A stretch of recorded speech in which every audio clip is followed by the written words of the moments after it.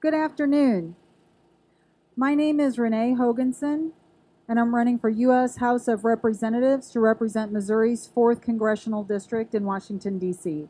Can everyone hear me okay? I want to say thank you so much for coming out this afternoon. I want to thank my team for putting all of this together on very short notice. We just announced this hours ago. Um, our the events of the last 24 hours, in my mind, have caused an urgent need for as much statement and as much fight as we can possibly muster. And I really appreciate being here today in front of the memorial of people who have fought and died for the freedom of this country. And I know some of you in the audience today are also veterans of our foreign wars and our military. So thank you for your service. Yesterday, the President of the United States stood on foreign soil next to one of our greatest adversaries and denounced American agencies and processes. He blamed America for tensions with a brutal dictator and former KGB agent who is merciless on the world stage. He has repeatedly said that he has Putin's word that Putin did not interfere with our elections. He acts as if this should be enough for the American people, despite all contrary evidence. Congressmen from both parties have denounced this, but not our representative from Missouri's 4th Congressional. Representative Hartzler has said she is concerned about Russians' interference, but she stopped short of denouncing the president for siding with Russia over America. I ask you, Representative Hartzler, whose side are you on? Are you on Team America or Team Putin? Because the leader of the free world has sided with President Putin, a murderer who has continued to undermine the American way. Trump's own appointee as Director of National Intelligence, Daniel Coats, maintained that the findings of all American agencies that the Russians have indeed interfered with our election. He said, we have been clear in our assessments of Russian meddling in the 2016 election and their ongoing pervasive efforts to undermine our democracy, and we will continue to provide unvarnished and objective intelligence in support of our national security. Outside Missouri, prominent politicians on both sides of the aisle have criticized alignment with Putin. This is a nonpartisan issue. Senators and congressmen from both parties have denounced the president's comments, including Senator Bob Corker, Jeff Flake, John McCain, Senator Susan Collins, Lindsey Graham, Grassley, Rob Portman, Tim Scott, Patrick Toomey, Jerry Moran of Kansas, Representative Ed Royce of the Foreign Affairs Committee, Robert Goodlate of the Judiciary Committee, Representative Sherry Bustos, Chairwoman Kathy McMorris Rogers, Senator Deb Fisher, our own Senator McCaskill, and even Roy Blunt. Here is what Speaker Paul Ryan said. The president must appreciate that Russia is not our ally. Officials in the intelligence community agree Russia continues to undermine our elections and are currently working to undermine the upcoming midterms in November. We have to take these threats as a reality. We need to take this election off the grid and go back to paper ballots. Why isn't Representative Hartzler concerned about this attack on democracy? Why won't she fight for us? Representative Hartzler needs to stand up and demand to know what was discussed in the nearly 2 hours of private discussion. She should demand that the FBI investigation into what Russian intelligence agency employees did or did not do to interfere with our elections until it is finished. Where are we vulnerable? Where are we open to attack? We need a strong and prepared military, but the attacks that we face from Russia at this time are much more subversive. Trump has never offered a plan to defend democracy from these cyber attacks or offered reassurance that we are being protected from this threat. And neither does Representative Hartzler. There is a lot of smoke Why isn't our Congress interested in if there is a fire? We have potential Russians in the NRA. We have potential Russians helping congressmen win their elections.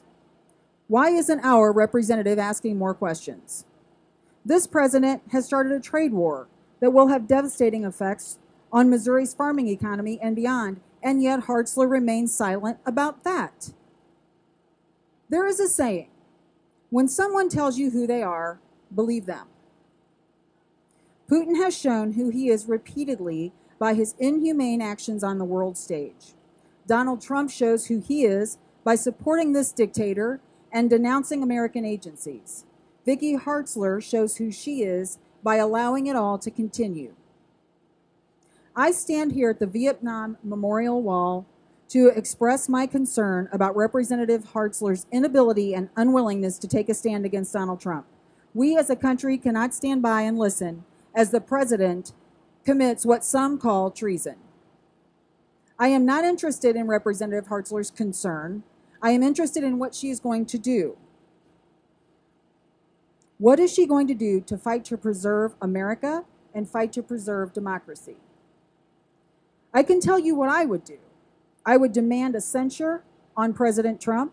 I would demand that our next election take the necessary precautions to ensure that it's accurate as to the voice of the American people. I believe our representative needs to put this country ahead of all other considerations. Our representative needs to put principles before personalities. She might like President Trump, but it's time to do your job and censure the president over his egregious behavior.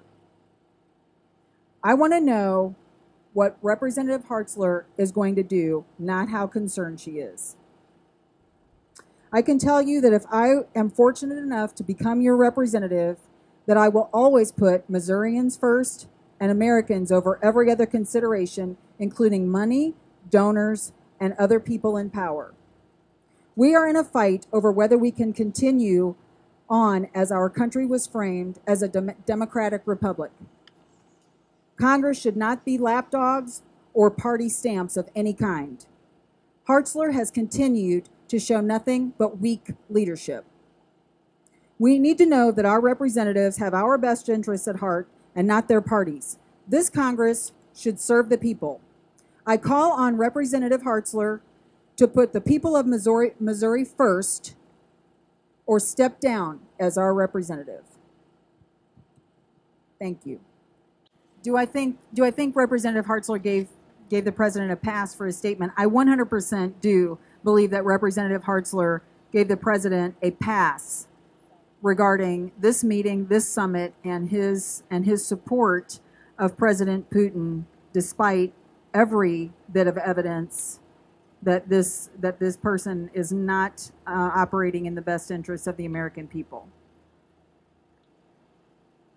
And if you read her statement, you'll see what I'm saying. There's a lot of concern, no action, and certainly not calling out the president on any of this.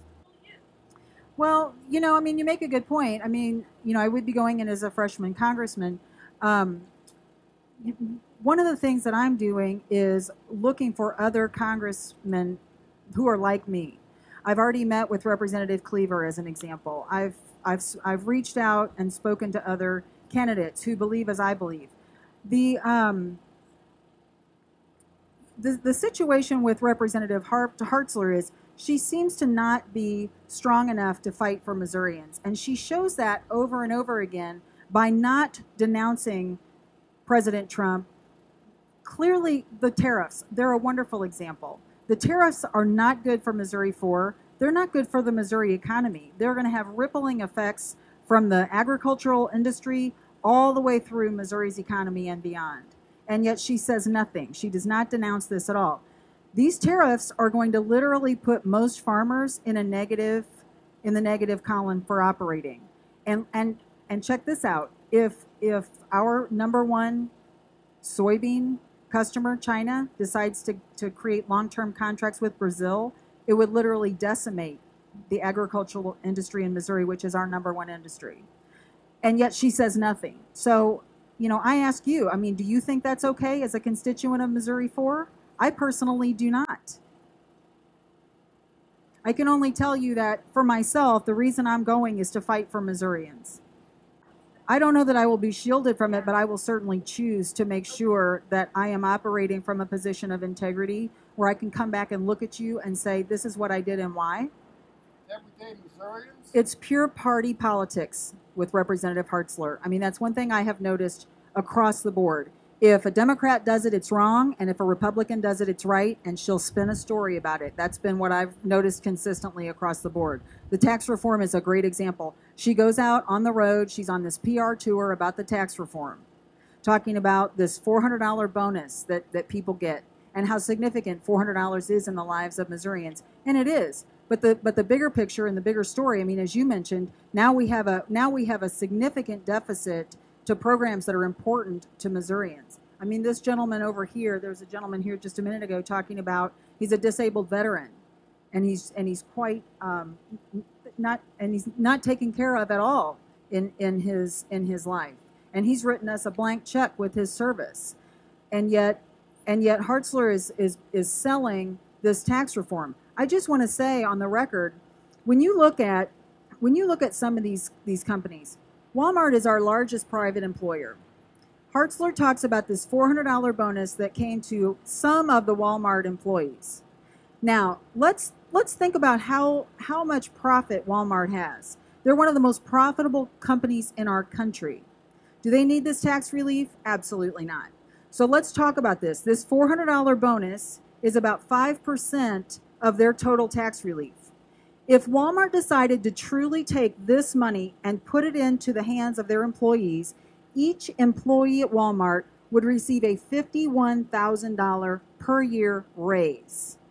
Not a $400 one-time bonus, but a $51,000 raise. Now we got living wages. Now we have a company that is not basically receiving corporate welfare in the way that their employees don't have living wages currently, and are a lot of them on assistance. I think instead of, if we don't want, and that's the other thing, Representative likes to shame people for being on assistance. But if we don't want people on assistance, let's help them not need it. Let's make sure everybody working 40 hours can make a living for their family. It should be a priority. This government should serve the people and not its big donors and its special interest groups and its lobbying groups. And that is a fundamental problem that we have with all the legislation coming out of this current Congress.